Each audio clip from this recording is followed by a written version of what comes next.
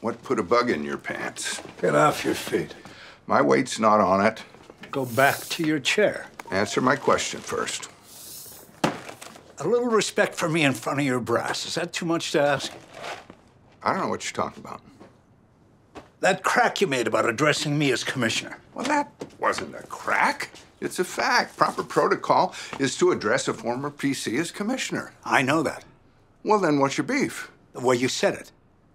I didn't say it in any way. And pretending to ask me to sit in with that put-upon tone of voice. I was asking you to sit in. You got it all wrong, Pop. Of course I've got it all wrong. That's what I do. No, just in this instance.